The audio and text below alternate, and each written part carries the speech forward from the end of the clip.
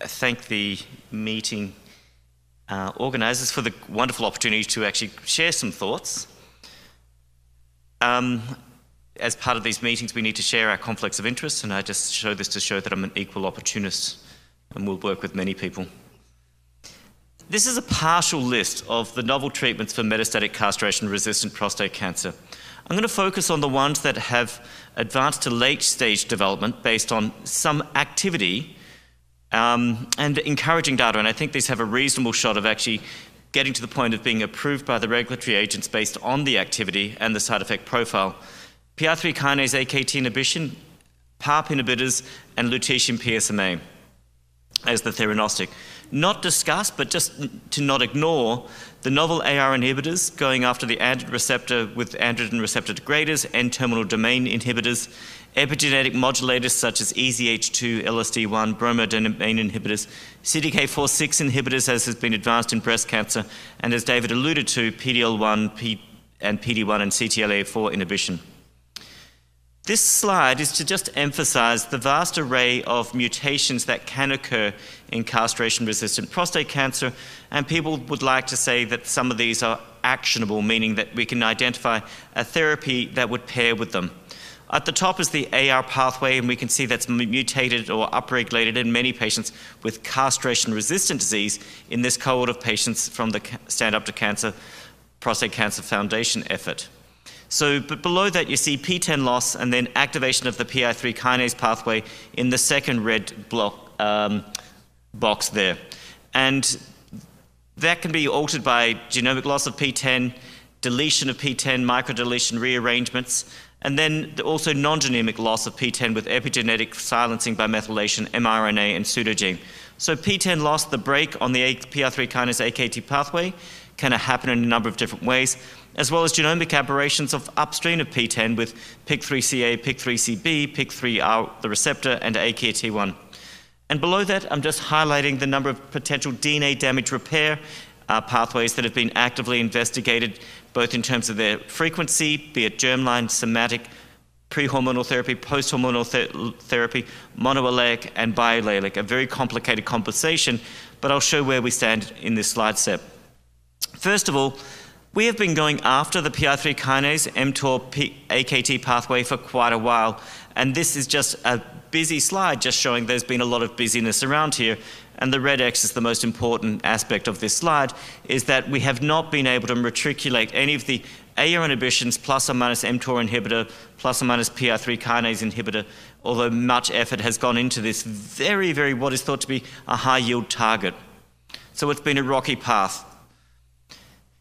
Here, however, I think is the most promising data set. So this is a study of abiraterone in patients who've had docetaxel for castration-resistant prostate cancer.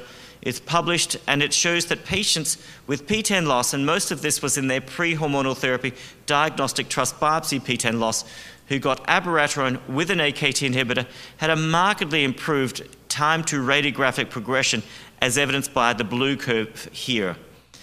And this was whether it was a low dose or a higher dose of the AKT inhibitor called ipatasertib.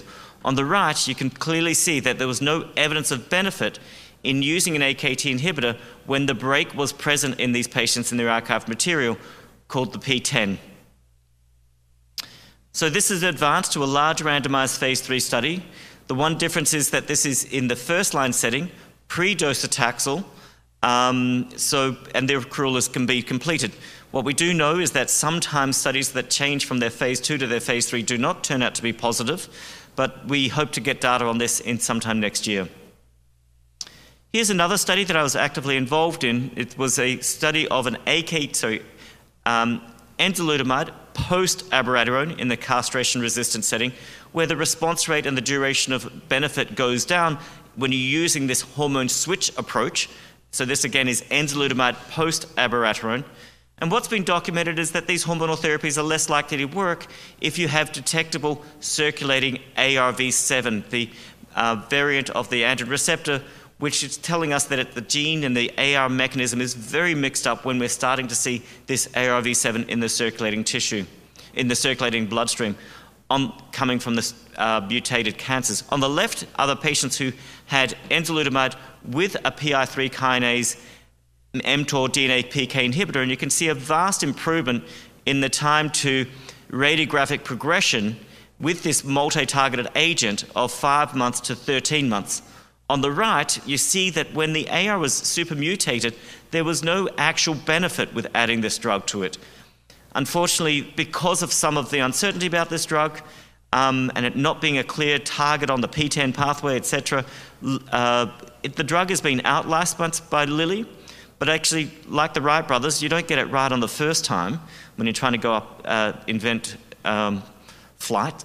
Here we actually, by humans I should say, blocking the AR when AR still is active seems to be more effective. So you can augment AR activity if the AR pathway is active, and that's what I think we see on the left, but it's actually very difficult when the AR pathway is supermutated and your drug is not going to work. So enhancing activity, not overcoming mutation, I think is the key thing here. Now moving on to the other very promising pathway. So we've learned a lot about the DNA damage repair, especially PARP and the role of PARP inhibition in patients who have DNA repair defects. And this is very briefly. Here we see the top left is that there's a chink in the DNA, a single strand break. PARP normally comes into that and helps with, on the right-hand side of that figure, repair. And the DNA gets repaired and you have DNA fidelity and replication. On the right, however, if you inhibit that PARP inhibition, you actually get DNA double-strand breaks and the cancer cells often die. That's much more common if you've lost another DNA repair mechanism. And here we actually see with BRCA1 and BRCA2 mutations, there's a homologous recombination. So you're just piling up the number of DNA breaks with PARP inhibition and the BRCA defect, and you actually get the cancer cells to die. With PARP inhibition, as evidenced by the bottom part of this figure. Now, there are a number of these drugs that are out there, and they do vary in their degree of PARP inhibition, as evidenced by PARP trapping. And the drugs are olaparib, veliparib, talazoparib, niraparib, and uricaparib.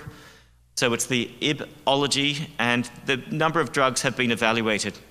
Now, the first question is, how often are these DNA damage repair present? What we know is they increase from the primary tissue pre-ADT to the castration-resistant disease. We know you can get monoallelic and biallelic loss, which may have different dependency on the PARP inhibition. And we also know that there can be a germline variation in patients who have a BRCA1 or BRCA2 variant in their genome at the germline level, and then you can acquire it somatically.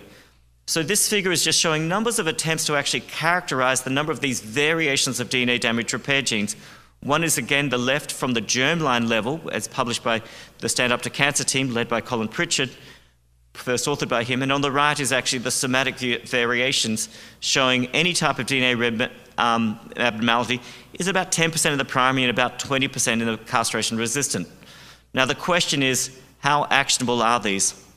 So the first shot across the bow was this investigator-sponsored trial by the Royal Marsden team. And as you can see here, there's variable mutations, BRCA2, ATM, FANK-A, at variable degrees of frequency. Basically, once you get beyond BRCA2, it gets to be quite infrequent. And what you can see is if you were biomarker positive, namely you had one of those variations, blue curve, you had a much longer radiographic progression-free survival if you got a PARP inhibitor, whereas if you didn't have one of these mutations in these DNA damage, red curve, you didn't have a reasonable radiographic progression-free survival. And here is a number of 3 studies that actually passed through and reported already, and you can see the PSA decline 50 rate, the overall response rate was about 50% in all 3 studies with these different PARP inhibitors. But the response rates go down, but still something maybe in the ATM CDK12 patients. And then you see the side effect profile. There is actually some degree of cytotoxic side effect with these drugs, with some anemia, thrombocytopenia, neutropenia, fatigue. So they're no free lunch. And this is what was just presented at ESMO. This is olaparib in a cohort with BRCA mutation or ATM, or cohort B without the mutations. And basically, it was olaparib 300 twice a day in both cohorts versus physician choice, which was mostly a hormonal therapy. And what you can see is the time to radiographic progression was vastly improved with a hazard ratio of 0.34, so a 67% delay in the time to progression, and also a significant improvement in overall survival, 37% improvement in overall survival in those who have the really true DNA mutations that are sensitive to the PARP inhibitor. BRCA1 and 2 are driving this. So now let's move on to the radioligand therapy for metastatic castration-resistant prostate cancer.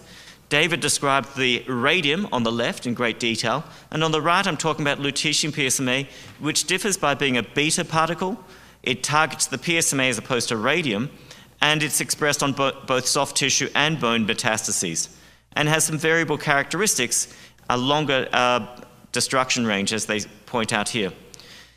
I see you've heard a lot about PSMA PET imaging, and they're the two images on the left, but on the right is the lutetium PSMA with the 617, which is the most advanced radiotherapeutic as I understand it. And here is the extreme responder that actually ignited a lot of the excitement. Basically, this is a patient with the imaging showing vast uptake in the disease on the left in figure A, and then the patient is given 2 doses of the targeted radioligand, and you can see on the right that the imaging of the cancer with far less black cells, black blobs, showed that the cancer had regressed by PSMA PET radiographic imaging, and the PSA declined. Very encouraging. I just want to point out there are one, probably the most informative prospective study is a study that was done by the Peter McCallum team, and many people contributed to this. They basically had patients who had high PSMA expression, 4 cycles of the drug, 30 patients. Most of the patients were post-chemo and post-hormonal, so second and third line CRPC. And basically, they were very careful to exclude patients who had PSMA PET negative disease or PSMA PET positive and FDG that was not concordant, and they selected the right patients, I think, for the study. They actually had a substantial PFS of 7.6 months in these patients, and as you can see, some substantial and prolonged responses in some patients. This has led to the Australian study, which is 200 patients of lutetium PSMA versus cabazitaxel in the selected patient population. And then there's the industry-sponsored study, which is completed accrual as well, and it's patients with getting less selection, late-stage disease, and they get a background of hormonal therapy or best supportive care, plus the lutetium PSMA, or just best supportive care or standard of care, which is most oftentimes a switch to a hormonal therapy in this setting. And this basically has read out as recruit, and we hope to read out for both studies, one comparing with cabazitaxel and one comparing with less than active therapy, I would say. And with that, I would like to conclude. Clearly, we have a greater understanding of prostate cancer biology, and new therapeutic options have emerged. Agents with monotherapy activity that have a reasonable chance of becoming standard of care are coming to us. PARP inhibitors, lutetium PSMA, AKT inhibition with abiraterone, and then many other opportunities are coming forward. Agents with monotherapy activity now to be combined with rational combinations, many new target opportunities. And I'm going to ask a question. Can we avoid, minimize futile duplication? How many PARP inhibitors, PD-1 inhibitor trials do we need? Are we over-investigating some areas and losing opportunities in more promising areas? I thank you for your attention.